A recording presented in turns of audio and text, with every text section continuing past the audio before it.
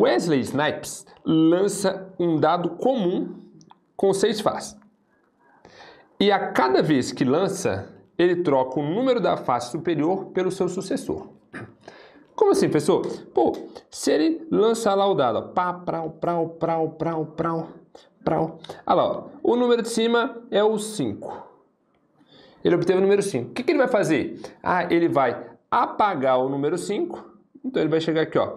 Pá, pá, pá, pá, pá, pá, pá, apaga o 5 e transforma ele no quê? Transforma ele no 6. Pá, pá, jogou. Jogou de novo. Ah, apareceu essa face aqui de novo. O que ele vai fazer? Ah, ele vai apagar o número 6 e fazer o quê? Substituir pelo 7. Ah, entendeu? Entendi. Beleza. Então, o jogo está entendido. Ok. Eu quero saber o seguinte. Qual que é a probabilidade de que, após 3 lançamentos, haja alguma face com o número 7 ou superior? Né? Então, tem que ter pelo menos um número 7 de dado. Né? Eu quero saber qual que é a probabilidade disso acontecer, meu camarada. E aí? E aí? Bom, e aqui, claro, não vamos ter que dividir essa análise aqui em alguns casos. Talvez o desafio seja definir, né? Encontrar quais são esses casos nos quais você vai dividir. Tá? Talvez essa daqui seja a parte mais difícil aí do nosso problema. Bom, vamos pensar o seguinte. O dado ele tem 6 faces. Vamos colocá-las aqui, ó. 1, 2, 3, 4, 5 e 6. Tá. O que nós vamos fazer? Observe só. Tem um caso que é muito simples, né? Que é bem direto. Que é o caso que, pô, professor, se por acaso a face 6 sair, acabou o jogo, né? Porque aí, com certeza, já vai ter o número 7. Ah, pessoal, então, qual que é a probabilidade? Vamos então calcular aqui, ó. Caso 1. Sair algum 6. Algum 6, né? Vamos colocar assim, ó. Sair 6 em algum lance. Agora, olha só. O que acontece? Quando a gente lança o dado, por exemplo, o 5, ele pode virar 6.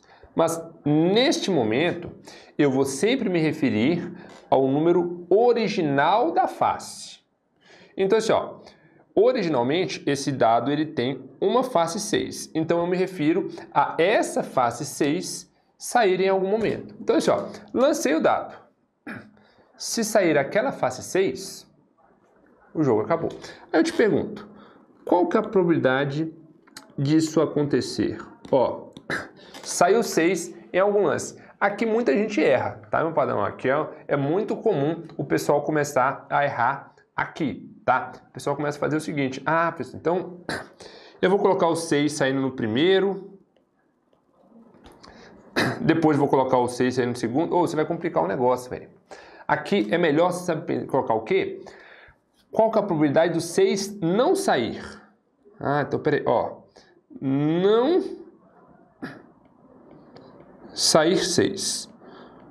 Qual que é a probabilidade? Pô, a probabilidade do 6 não sair seria...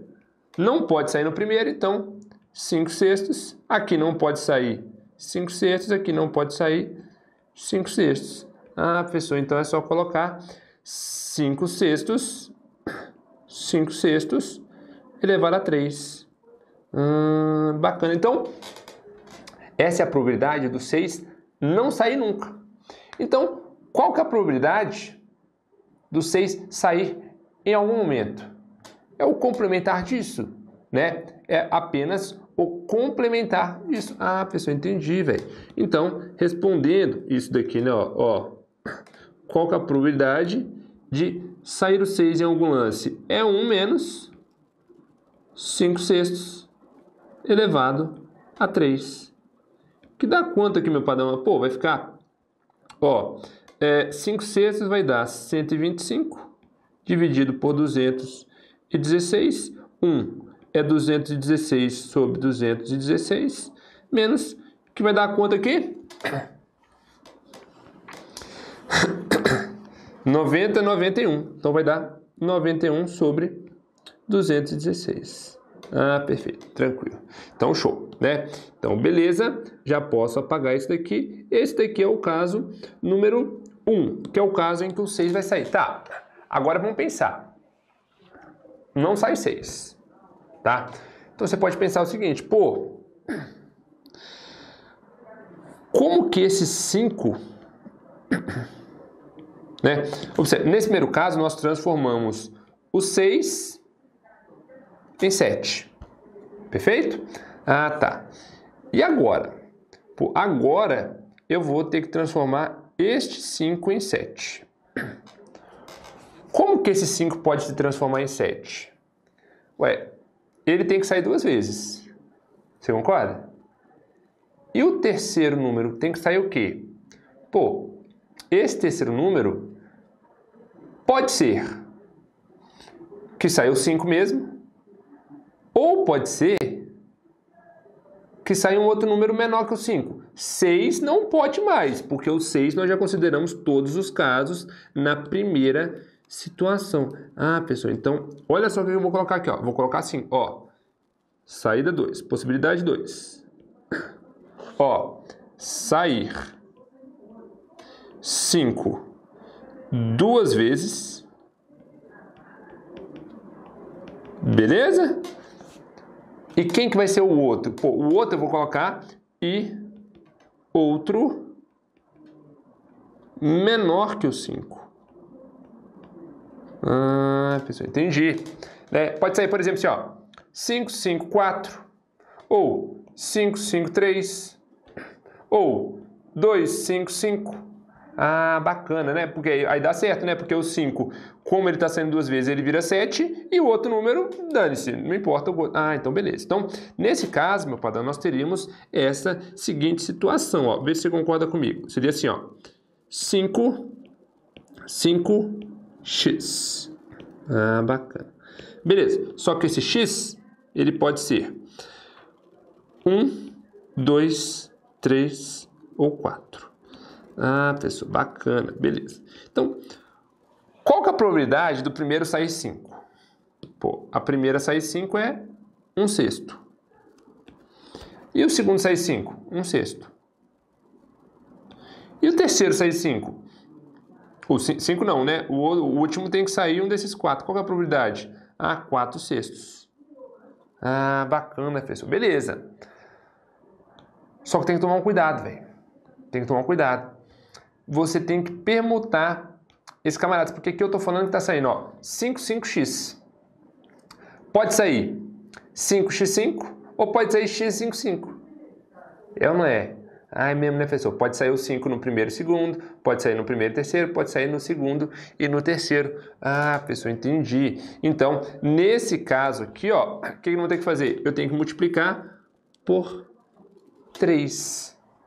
Né? O que significa esse 3 aqui, meu padrão? Significa 5, 5x, significa 5x5, significa x, 5, 5.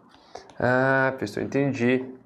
Perfeito. E agora, quanto que dá? Bom, tem que fazer conta, né, velho? Vamos fazer conta aqui, ó. Simplificando 4 com 6, fica 2 e aqui fica 3. Esse 3 vai embora com esse 3, esse 2 vai embora com 1 aqui de baixo. Ah, pessoal, então aqui fica 3. Então fica 1 sobre 18. Ah, perfeito. Show de bola, beleza, né? Observe, como o denominador é 226, 216 ali em cima, vamos transformar esse camarada para 216, ó. Multiplicando aqui por 216, 216 por 18 vai dar 10, 11, 12. Então vai dar 12 sobre 216. Fez sentido ou não? Tranquilo, beleza. Agora, o que mais pode acontecer, meu padrão? Tem mais 2 casos aqui, meu velho, que é o quê? Tem mais um que nós contamos ali, ó, que é o fato, o 5 sair 3 vezes. Não pode? Pode demais, velho. O 5 sai... Qual que é a probabilidade de 5 sair 3 vezes? Pô, aí é fácil, né, pessoal? Aí é fácil. Aí. Ó, pá, pá, pá. Sai 5, 5, 5. Qual que é a probabilidade disso acontecer, velho? Isso aqui é 1/6 vezes 1/6 vezes 1/6. Que é quanto, meu camarada? É 1 sobre 216. E nós temos o último caso, meu padrão, que é o que, meu camarada? É praticamente idêntico a esse daqui, ó. Que é o que? É o caso 4. É o caso 4. Opa, é o caso 4, em que o número 4 sai 3 vezes. Ah, pessoal, é mesmo, né? Porque se o 4 sair 3 vezes, ele vira 7. Né? Ó, o 4 sai uma vez, vira 5. Sai 2 vezes, vira 6. Sai mais uma vez, vira 7. Ah, então esse negócio vai ser 1 sobre 216. Pronto. Observe, meu padrão. Ó. Colocamos todos os casos, né? Ou o 6 vira 7, ou o 5 vira 7, ou o 4 vira 7. O 3 não tem como virar 7, né? Nem o 2, nem o 1. Ah, pessoal, então qual que é a probabilidade disso daqui acontecer? Basta eu fazer o quê? Basta eu somar estas probabilidades aqui, ó. Ah, pessoal, então vai ficar aqui, ó. 91, 12, 1, 1. 91, 12. 91 mais 12, mais 1, mais 1. Que vai dar quanto aqui, meu padrão? 216. Que vai dar quanto? Ó, 91 mais 10, 101, 102, 103, 105. Então vai dar 105 dividido por 216. Dá para simplificar por 3, né? Por 3 vai dar 35. 21 por 3, 7. 6 por 3, 2. Então, resposta 35 sobre 72. Quase 50%, né? Se fosse 36 sobre 72, daria exatamente 50%. Mas nesse caso, não. Né? Nesse caso, a resposta vai ser igual a 35 sobre 72. Fala aí, meu padrão. Deu para dar uma quebradinha de leve na cuca ainda, não, velho? Dividir nesses casos aí já não é algo tão trivial, né? Já não é algo tão elementar mais, né? Tem que ter e muito cuidado para você não misturar justamente esse caso 2 com esse 3, né? Ó, por quê, pessoal? Porque observe, quando eu jogo um terceiro elemento diferente dos dois primeiros, eu tenho que permutar. E quando eu jogo os 3 iguais, eu não posso permutar, né? Porque sair 5, 5, 5, 5, 5, 5 é a mesma coisa. Aqui em cima não. Sair 5, 5, 4, 4, 5, 5, 5, 4, 5 são coisas diferentes. Então, esse daqui é uma origem de muitos erros, pode ter a mais absoluta certeza. Fez sentido, meu padrão? Tranquilo? Então, espero que você tenha gostado dessa daí, velho. Show de bola?